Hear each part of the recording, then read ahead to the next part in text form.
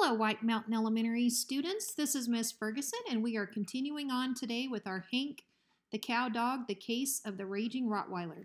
Today I am reading Chapter 5, A Mysterious Phone Call in the Night. So there we were, Slim and I, in the midst of a sorrowful inspection of the damaged window panes when the phone rang. Slim scowled. Who could that be calling in the middle of the dadgum night? He glanced down at me. What was I supposed to say? I didn't know who was calling, and it wasn't the middle of the night. It was maybe 9 o'clock. Slim headed for the phone in that slow walk of his. Oh, and he was muttering under his breath. Sometimes I think the world was better off when we didn't have any phones.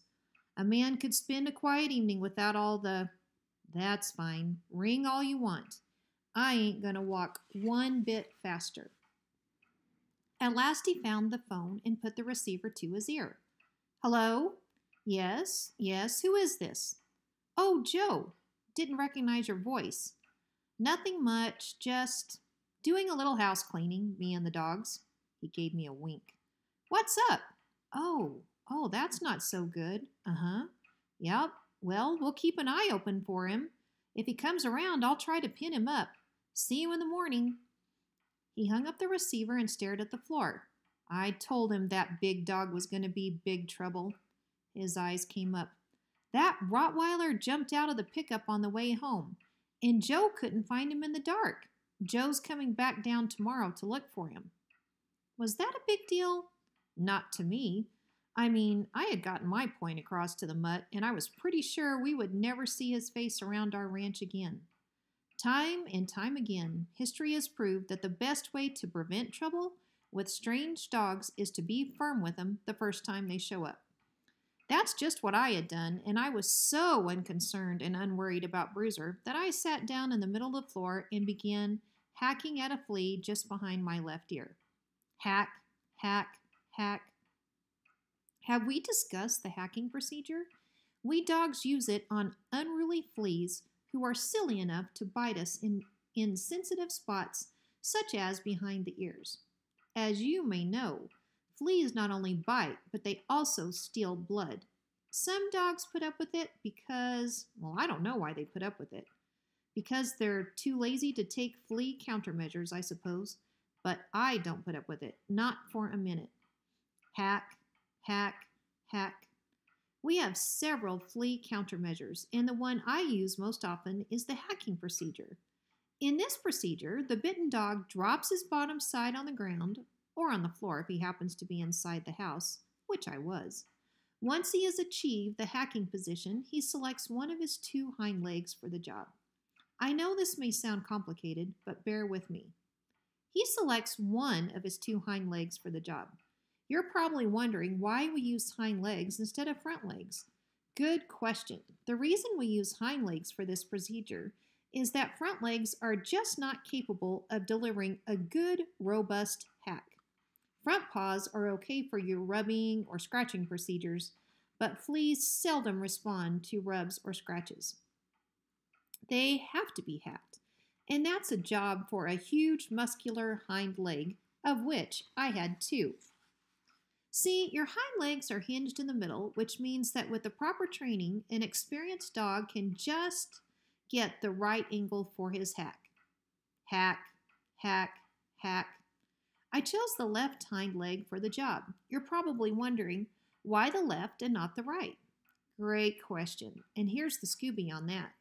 In making our hack calculations, we follow a simple equation. You might want to make note of this. Left ear, left hind leg. Right ear, right hind leg. That makes sense, doesn't it? If I had selected the right leg instead of the left, I would have found it difficult, maybe even impossible, to direct a lethal force of claws to the target area because, well, I'm not sure why actually. It had something to do with a very complicated law of physics, and we don't have time for that. Just take my word for it. You can't hack a left ear with a right leg. Okay, now, let's put this all together and see how it works. Hack, hack, hack, hack, hack, hack. Did you notice that I increased the velocity of my hack? I did, and if you're probably wondering, huh? Slim was standing over me, glaring down with stern eyes. All at once I became aware of several, quite a few. Were those dog hairs floating in the atmosphere of the living room? Hank, I told you not to shed all over my pretty house. Well, yes, sure, but there was a reason for the hairs. See, when you hack a flea, you just naturally hack up a few, well, hairs, dog hairs. And what's a hair to do once it's been hacked up and released into the atmosphere? It floats around. It's a natural organic process, part of nature's plan for the... He nudged me with his toe and shot a bony finger toward the door. That's it, bozo. Outside. You can shed hair on the porch. What? Wait, I can explain. What did he expect me to do? Sit there and let the stupid flea bite my ear off and drain my entire body of bodily fluids? Hey, that was my blood, and I wasn't going to let some sniveling little flea. He nudged me again with his foot, this time quite a bit harder. Out! Fine, I could take a hint. If he didn't care any more about his dogs than that, if he expected us to sit around like ninnies and be devoured by biting hypodermic fleas, just fine. I would just march myself outside and spend that night on his broken down 2-bit porch. And I would never come back into his slummy old house again. Never. Come winter, when the north wind howled and groaned, he would want a friend to share his fire. But it wouldn't be me, Charlie. I would be out on the porch, suffering in silence and hacking all the fleas I wanted to hack. And the next time he wanted a loyal dog to join him on a mouse hunt, I would be busy. When he called my name and begged me to share his boring life, I would give him a heartless stare and say, "No thanks, I'm hacking fleas, and I'm sure you wouldn't approve." Holding my head at a proud angle, I marched myself to the front door, then beamed him a killer look that said, "Is it possible that you're really doing this?" Our eyes met. "Well, Pooch, I'm sure going to miss you tonight, all the dog hairs and bad smells. Y'all have a sweet dream here, and don't even think about barking all night, 'cause come morning, I won't be my usual charming self." Usual charming self? Ha! That was a laugh. But he didn't need to worry about me barking in the night. Dogs who bark at night are on the job, and I had no intention of working the night shift after being thrown out of a house and home over something as silly as a few dog hairs. No, sir, I intended to sleep, and if the monsters came up around the house in the dead of night, Slim could bark at them himself. With that, I turned my nose toward the door. Slim pushed it open, and I marched outside. He would be sorry, of course, but he had done this to himself. I couldn't be blamed. Once outside on the porch, I turned around, sat down, and stared at him through the screen. I beamed him looks of deepest tragedy and betrayal. He noticed. "Are you going to sit there all night staring at me through the screen door?" "I might, yes. I sure might." "Well, enjoy yourself, 'cause I'm going to bed. Oh, and don't worry. Stubtail will be joining you just as soon as I flush him out from under my bed. Nighty-night." He left.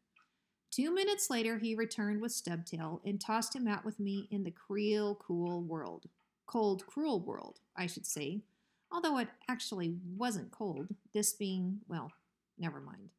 Drover landed on the porch beside me. He avoided my gaze and curled up into a little ball. "Well, I see you got thrown out. What did you do this time?" "Nothing. I didn't do anything. I was just hiding under the bed and minding my own business, and the next thing I knew, Slim threw me out." "Was it possible that you were shedding hairs under his bed?" "Well, I don't think so. I wasn't trying to shed any hairs." Yes, this is sounding very familiar, Drover, for you see I was thrown out on the same phony charge." "You were?" "Yes, I was minding my own business and hacking at a flea when Slim blundered in and accused me of shedding hairs. Maybe I hacked off a hair or two, but that's no reason for throwing us out." "It's not fair. I thought he was our friend." "Yes, and some friend he turned out to be. Our friendship collapsed under the weight of 2 or 3 measly dog hairs. Maybe we should run away. Drover, just pack our bugs and disappear into the night. That might teach him a lesson on how to treat his loyal dogs, the cad."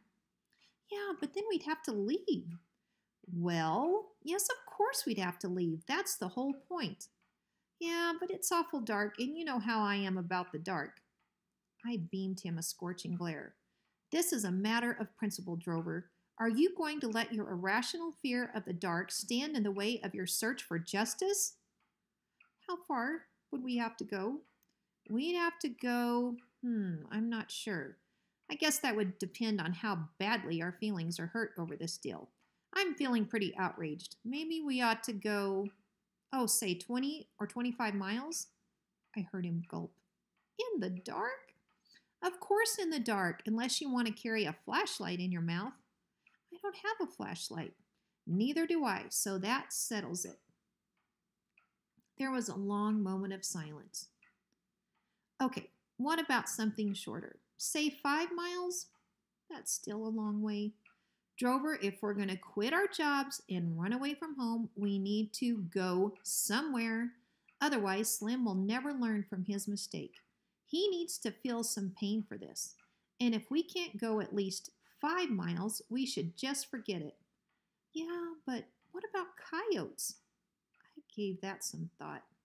Coyotes could be a problem. They're pretty scary guys. Good point. Okay, suppose we only go 1 mile. Maybe that would... Just then we heard the howl of a distant coyote. Or better yet, maybe we could just hike down to the barn and spend the night there. You think that would be far enough? Oh, sure. It would deprive Slim of our warmth and presence on his porch.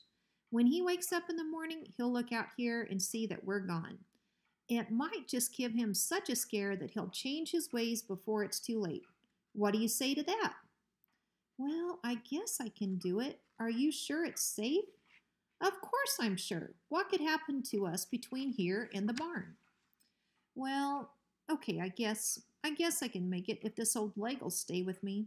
Forget the leg, son. Saddle up and let's move out. I jacked myself up the porch and beamed a cold glare at the house.